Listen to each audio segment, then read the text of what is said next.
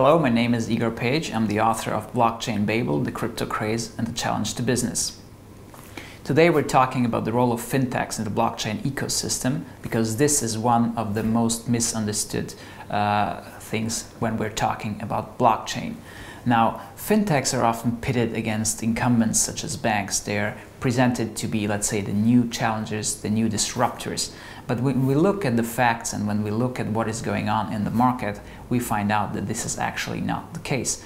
There was a very revealing study done among fintech executives and fintech founders, and they were asked about their major corporate goals. So what was their major objectives? And 3 out of 4 said that their objective was to partner with established institutions.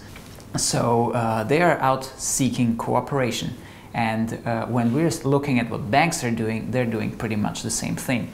They're out there for cooperation. They're investing in fintechs, they're doing hackathons, incubators. They're in different kind of cooperations and consortia, so they're really looking to partner with them and to profit from their expertise.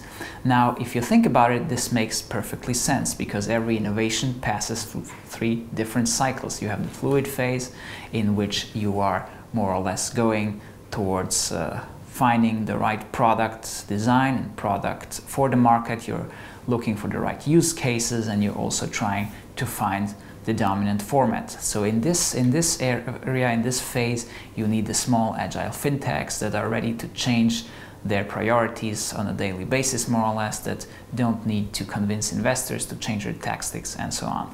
Now then we enter the transitional phase where the product development gives way to process development. We need more established institutions.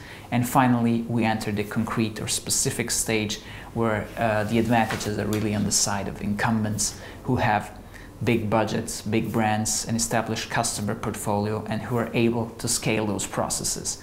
And therefore, it is a very logical step that fintechs and banks are not rivals, but they're partnering with each other. And this is also what we are seeing today in space.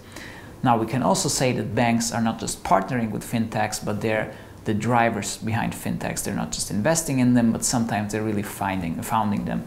For example, R3, which is one of the most important blockchain startups and blockchain fintechs, this was a result of a number of big banks coming together and trying to have really practical use cases and practical applications.